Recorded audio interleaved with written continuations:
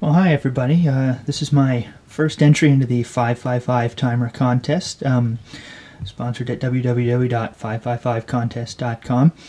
So pretty much what I've done here, if we can zoom in on my schematic, I've invented a power failure indicator circuit. So I'm using the 555 pretty much just as an RS latch, nothing overly complicated, but kind of interesting.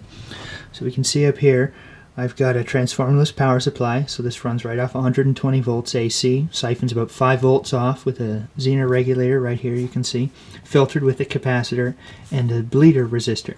That resistor is actually very important to make sure that when the power fails, this capacitor discharges properly. So this circuit provides 5 volts down to my 555 circuit, which is here.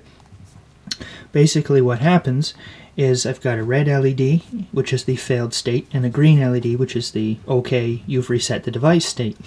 The timer rather, is reset by the 47K and the 1 microfarad on the reset pin of the 555. So when power is first applied, the latch starts up in the failed state and the syncs pin 7 and the red failure LED comes on. Then what the user does is says, oh, that means I have a power failure. So they push the reset button, which is connected to pin 2, so it drops that to ground, which is lower than the 1/3 VCC internal threshold, thereby setting the latch, and now the green LED connected to pin 3 switches on, the red switches off, and you say, okay, I've reset the device.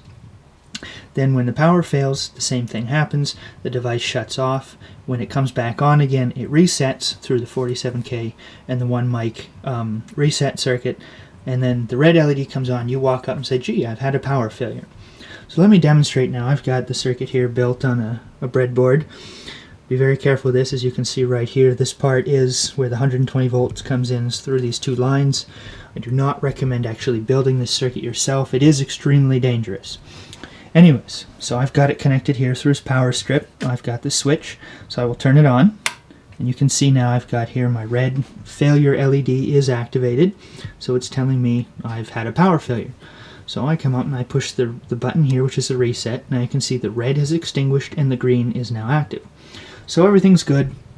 This circuit would just sit like this, and as long as there's power, that green LED will stay on, and you say, okay, I haven't had a power failure. Now if I simulate a power failure by turning the switch, device shuts off. If I turn it back on, now you can see my red failure LED has lit up. So if I wasn't here and the power failed, that's what would happen, and then when I came back, I could say, oh, power's failed. Then reset the device and away you go. I figure the applications for this would be at, say, cottages or a summer home or something where you're not there in, say, the winter. So you want to know if your fridge has had power the whole time and if your food, if anything in there, is still good. The downside to this, unfortunately, is it doesn't log the data, so you can't tell how long the power's been out.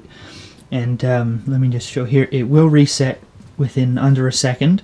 So if I throw the switch, and then, whoops, see that's about half a second roughly, and the device has reset. So that actually is controlled by here, these the 100 microfarad filter capacitor and the 10K bleeder make sure that in a certain time constant based on 5 tau, tau being R times C, 100 microfarads times 10 kiloohms, the power supply completely dissipates so that when it's powered on again, the reset circuit is also completely empty and then powers up accordingly, resetting the device, making it accurate for failures within a duration greater than about a second or so. Again, those values can be changed if you don't want it to be tripped by just very short durations and you want it to be tripped by a longer failure, you just change those values. But that's pretty much my circuit. Again, nothing too complicated, but I thought it was somewhat of a nifty idea for a 555, so hope you enjoyed.